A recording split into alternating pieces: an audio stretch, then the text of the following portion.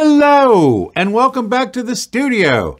I'm Dr. Wiggo, and today I've got the new OWC Thunderbolt 5 hub.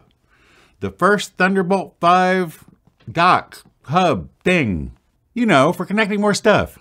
As always, first I'll tell you why I bought it, although that will be a very short story, but if you don't even want to hear the little short story, then skip on to the next chapter where I will unbox this.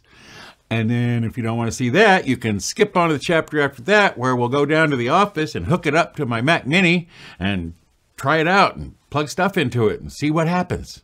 Most importantly, I want to see if the speed of my Thunderbolt 5 SSD is the same going through the hub as it is going straight into the Mac. It's also an OWC, so probably, because I bet they tested that. But we'll just double check, because that's what we do here. And then the chapter after that, I'll sum up and give you my review and whatever. So that's where we're going. So to start with, why did I buy this? Well, it didn't take me long, like maybe a week, before I ran out of Thunderbolt 5 ports on my Mac Mini. I only have the one Thunderbolt drive so far, also from OWC, and I'll link that video maybe here or down there or both. But I'm gonna get more. In fact, I have an enclosure on order, a Thunderbolt 5 enclosure for an NVMe drive, which will be coming up in a couple of weeks. As soon as it gets here, I think it's scheduled to show up about middle of January. So by the end of January, we'll have a video about a Thunderbolt 5 NVMe enclosure, and we'll see how fast that goes. And I will start running out of ports. So not a problem now, because I have extra ports. So that's why I bought it. Let's open it up, see what's in here. As you can see on the box, it's got 5 ports. It's not 5 Thunderbolt 5 ports, as you'll see momentarily. Oh, it's also not the same size and shape, or anywhere near the size and shape of the Mac Mini, although we'll see how close it is when we get downstairs. It's aluminum chassis, but it's plastic on top and on the bottom. Maybe? I can't tell. Oh, but there is a little peel. There's one on the bottom too.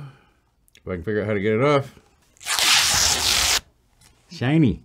Now the indicator lights are on the bottom. There's the power indicator and the Thunderbolt indicator that there's stuff going through. And there's a power button on the side, which will turn that light off and on. Wait, before we get to that, what else is in here? Ah, you can never have too many Thunderbolt 5 cables. It even has a little 5 right on it. It looks like it's about a meter, about a 3-foot meter long cable, Thunderbolt 5 cable, which will come in handy. Because one of the things you got to do is you got to make sure you have Thunderbolt 5 cables, which are rated for the 80 megabits per second, megabytes per second, you know, the double speed over Thunderbolt 4. And then we have a power cable for the power brick, and you'll see why we need a power brick in just a minute. And that's what's in the box. Now let's get a better look at this baby. On the front, you have a USB 3.2 10 gigabits per second port and a Thunderbolt 5 port, and then the logo OWC Thunderbolt 5 hub. And around on the back, we have a Kensington lock, the power input for our power cord that we just unpacked, the computer port for plugging in your Mac Mini or laptop, and it has the little picture there so you know that's the one for the laptop. And that's why we need the power brick, because it will charge a laptop. This is a 180 watt AC adapter. This is a nice touch. It says Thunderbolt 5 hub right on the thing. Have you ever had a bunch of power bricks and you don't know what goes to what? Well, I know where this one goes. So you plug your computer in there, and then you have these 2 Thunderbolt 5 ports, and you have another one around on the front, plus the USB 3.2. Then on this side is the power button for turning it off and on. I'll just leave it on. And then on the back, we have the serial number and all that kind of stuff. And then again, the indicator lights and little feet. And that's it. Not a lot to it. So what we're gonna do now is take this downstairs and plug it in and see how it goes. Through the magic of video, I will be down there right now. Snap my finger too soon. I'll be down there right now. Okay, so we're back in the office. I have the hub powered here, and I will now use the included Thunderbolt 5. It's got power. It's got some Thunderbolt thing connected to it. I'm gonna have to worry about my cable management problem here because this won't fit under or over the Mac Mini because it's wider and narrower. So I'm gonna have to figure out a place to put it. And it's interfering.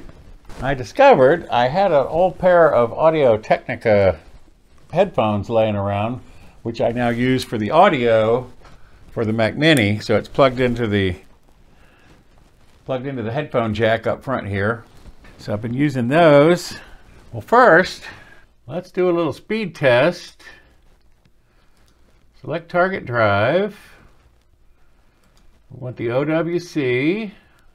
So 5,000 megabytes per second writes, and just about the same. 5147, 5128. There's the Envoy Ultra connected to the dock. Interesting.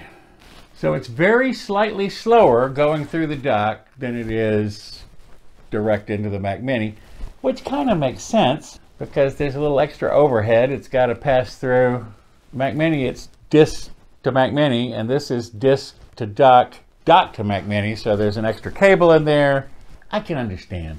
It's what? It's 10% slower. I'll do the math and put it on the screen, but it was 5,100. Now it's 4,400. But the reads are just a little bit like 300 megabytes per second slower. But it works as advertised.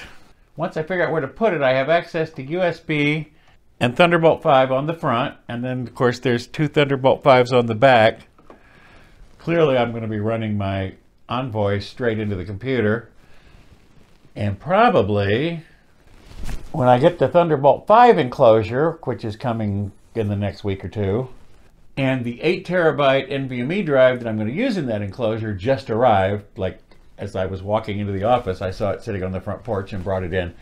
So as soon as I get that enclosure, there will be another video where I will be testing the NVMe enclosure with Thunderbolt 5 and a fan. It looks pretty cool. So come back for that one. Hey, you could even subscribe. That is the OWC Thunderbolt 5 hub. Works as advertised. We'll be testing it further when I get that enclosure, because then I'll have two Thunderbolt 5 drives that I'll be running through the Mac Mini. I'll probably end up putting them both directly in. But then this hub will let me have expansion for down the road, because I have lots of other SSDs, which we saw in that video. Next time, it's going to be another camera. Yeah, I bought another camera. But that's just to tide us over until the Thunderbolt 5 NVMe enclosure arrives, which hopefully will be the video after next. Maybe the one after that. I have some other things I can do in the meanwhile. OWC Thunderbolt 5 hub. Looks like a winner to me. It's only $189. So it's not expensive. And it works. It slows the drives down just a teeny bit with the overhead of going through the hub. I can live with it. So that's it for today. Thanks for stopping by. See you next time. Bye-bye. Now I'm just going to go wait patiently for my Thunderbolt 5 NVMe enclosure to arrive. Thanks for staying to the end. Bye-bye.